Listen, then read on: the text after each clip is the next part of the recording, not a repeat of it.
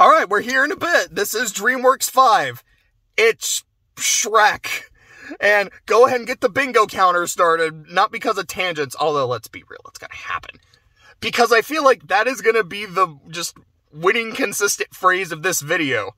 It's Shrek. What do I need to say about it? You've probably seen this movie. You've probably seen it several times. I guess here comes the tangent. You know, sometimes when you play a video game and at the end of the game, it gives you your stats. Like, I know Metal Gear does this. I know Kingdom Hearts does this. Be like, yeah, this is how many, battles you fought. This is how many times you died. This is how many items you used, etc., etc., etc. I don't know if we get stats at the end of our lives. I'm kind of scared to see what mine are.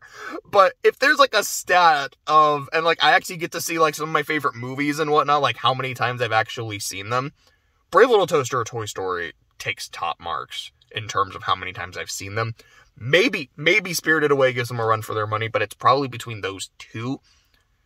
But when you get down to Shrek, I don't think I've seen it 100 times. But if I've seen, at the end of my life stats, oh, you've seen it 30 times, 50 times, I would not be surprised by that. So this is a movie that, even if I hadn't seen it a month ago, it would still be fresh in my mind because, get your bingo card ready, it's Shrek. I know this movie. I love this movie. This is I hope that's the thumbnail. But, to me, this is the Dreamworks movie. Do I think it's their best movie? No. I don't think I would quite put Shrek 1 above Prince of Egypt. I prefer Prince of Egypt over Shrek 1. I can say that pretty definitively. I don't know if I would put Shrek 2 above Prince of Egypt. That's a lot closer. I don't think Shrek is the best Shrek movie. I think it's the second best. I think Shrek 2 was better. I think Shrek 2 is bigger. I think it's funnier. I like a lot of the crap that happens in it a bit more. But it's Shrek! It's great! It's funny! It's a great it's crass! I watched it as a kid! I remember the stop out of Jackass me that's the coolest thing ever! I was telling Clay a story last night because we were talking about Shrek, and I was yeah, when I was in 2nd grade, I had this friend named Connor, and our favorite thing to do is we would just swear. We'd be yeah, damn, oh yeah, that's fun, yeah, damn it, oh yeah, shit, oh that's bullshit, and it was the hypest thing. She's we're not supposed to do this, but it's so cool, and I'm not going to say the reason we did that was because we watched Shrek. I think Shrek had come out a couple years before that, but it was the kind of thing, you saw it as a kid, you're that's cool, that they could say that kind of stuff. This is amazing. I want to say crap and jackass and all that stuff. Although, possibly kind of ironically, even though it's I love all the crassness, and as a kid I thought the humor, or I love the humor regardless of when I was a kid or an adult. I love the cussing and the edginess to it. I did not realize until maybe this year or last year that Farquaad is supposed to be fuckwad. You would think I'd pick up on that, and I don't know, maybe it's because I'd seen it so many times, because it's Shrek, that I was just yeah, that's just his name. I'm just so used to it. I've never tried to, what's the word? Dissect, that's it. I've never really tried to dissect what it's supposed to be a joke about. I mean, I think I probably thought, yeah, it has far in it, and the next one takes place in far, far away. That's just a fairy tale thing. And then I think it was, again, Clay was yeah, it's Lord Fuckwad. He's yo, I laughed really hard when I realized that.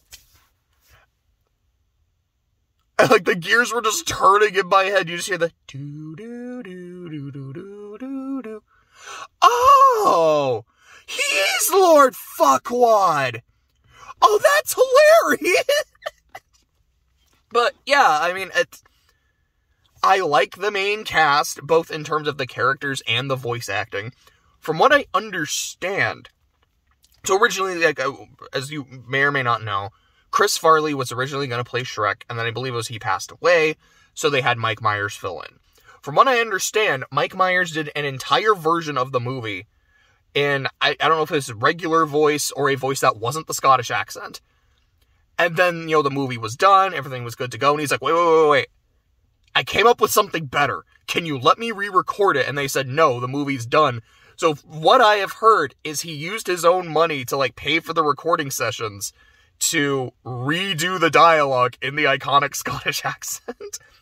And I haven't seen that new Mike Myers show. I think it came out last year on Netflix. I don't even remember what it was called. I think I heard very mixed things. But I've seen the scene where Mike Myers interacts with Shrek. I'm the real ogre of... What was it, like Lancaster? Some shit. Dubrovna, that was it. And he was Mike Myers, like, thanks, Shrek. Yeah, laddie. Like, this is so bizarre, and I'm so glad I live in this timeline. What the hell? I like how it is a subversive fairy tale. You know, like you have the princess who's singing with the animals, which causes the bird to explode. Like, just what? You know, the ogre is the good guy. You know, the prince wanting to do all the stuff ends up being the antagonist. And then in the sequel, the fairy godmother and Prince Charming are the antagonists. Yeah, I love all that.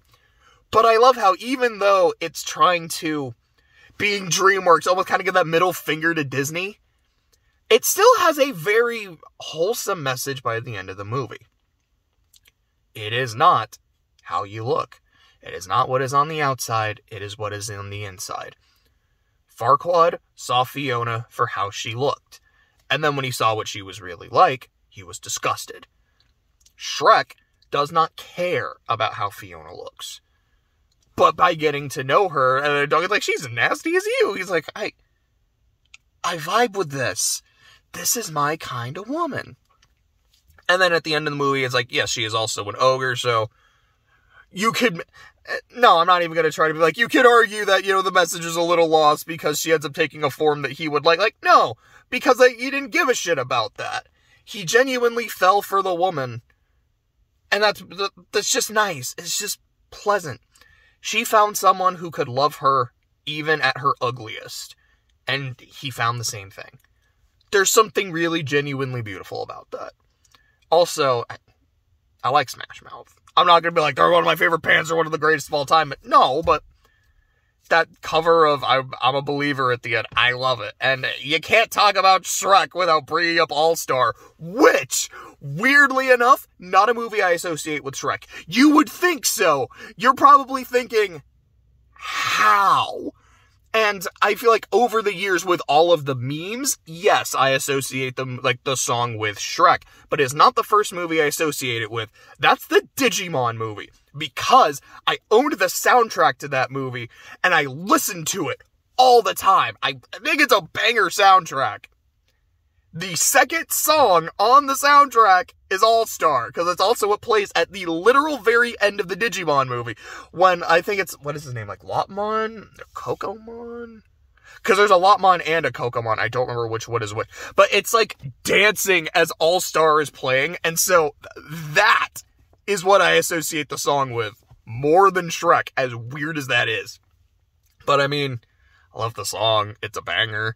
It's a meme, but I thought it was a banger before it was a meme. So, I'm a hipster. I liked All-Star before it was cool. But, like, I genuinely just like the song. And what do I need to say else about this movie? It's endearing. I almost said in spite of itself. It's like, no, it is endearing because of itself. And again, I feel like the entire movie fits its message.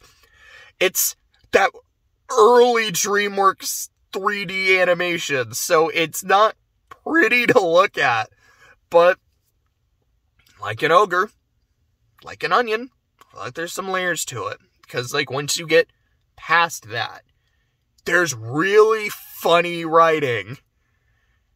Gosh, the fucking Robin Hood scene is so funny. Monsieur. And then you break down that and another layer. There's actually really like the music. I really like the cover of Hallelujah in this movie. I just brought it up, the freaking Robin Hood scene, like the song's really funny. I don't give a damn about my reputation. Like that's a cool song. I like it. And then on another layer, there's a really good theme and message in the movie. There's a lot going on here. Again, I don't think I like it quite as much as The Prince of Egypt, but I would put it in the same tier. Like, these are both S-tier movies. Now, at the end of DreamWorks, who ultimately get the coveted double S tier, I don't know.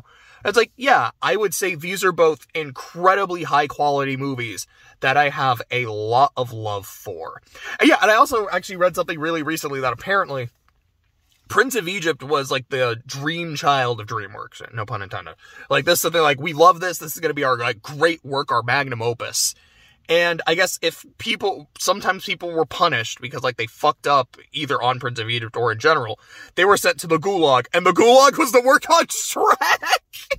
And, like, that's really funny to me. Like, it reminds me how Disney was making Lion King and Pocahontas together, and they're like, yeah, this Lion King movie, it's African Hamlet, like, it's whatever, it'll be fine, I guess. Pocahontas is gonna be the movie. This is gonna be the crown jewel, the creme de la creme of our Disney Renaissance, and Lion King is quite possibly still considered their best movie. It's not my favorite. I think I have 4 movies above it. I'm gonna see if I can remember them real quick. From 4 to 1, Jungle Book, Aladdin, Lilo and Stitch, and Zootopia. Yes, those are the 4 movies I personally have above Lion King. I still love Lion King. I think it's great. It has its problems, but its problems kind of almost make the movie better in its own weird way. Pocahontas is Pocahontas. It's a movie I don't really think works. And then you got this, where it's like, here's the movie that's, like, really going to put us on the map, and I think it is, at this point, still their best work. But it's not the one that entered the cultural zeitgeist. That was Shrek. Shrek was the movie that put DreamWorks on the map, and I think it's more or less just as good. I don't like it quite as much. But damn if I don't love this movie, because it's Shrek. It's an S-tier movie. I mean, is it a 10 out of 10? Maybe. If not, it's like an 8 or a 9, like, being conservative about it. It's fantastic. I don't really have anything else much to say about it. You've probably seen it. You would probably agree. Yeah, it's Shrek. It's fantastic. Next is Spirit, a Stallion of the Cimarron, which I know I've seen. I've seen it multiple times, because when I was a kid, if I liked a movie, I watched it a bunch of times, and I liked every movie I saw until Rugrats Go Wild. That was the first movie I ever watched I didn't like. But I was like, yeah, I liked it. I don't remember it being this great movie. But who knows? Maybe I'll rewatch it and go, yo, Spirit slaps. This is actually one of their better movies. But we'll see. I think it goes that and then Sinbad, which I've actually never seen. So I'm really looking forward to it. But that's all I have to say about this one. We'll see you when I watch the next movie.